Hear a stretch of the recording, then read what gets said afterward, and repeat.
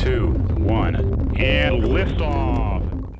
Launching satellites into space is simple enough. It's not like it's rocket science. Yes, it is. It's exactly like rocket science. Okay, true, but we can simplify it. Sure we can.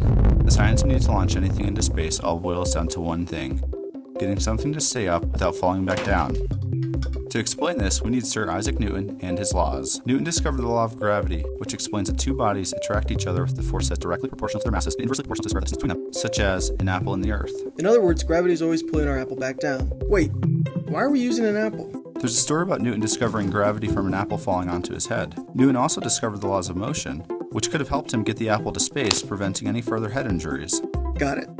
With Newton's first law, we learn that if we throw our apple sideways, it keeps going sideways until gravity pulls it down to Earth. If we can get the apple to go about 20 times the speed of sound, gravity will bend the apple's path and it will never hit the ground. How do we get an apple to go that fast? Acceleration. Which is a change in speed divided by how long we take to make that change.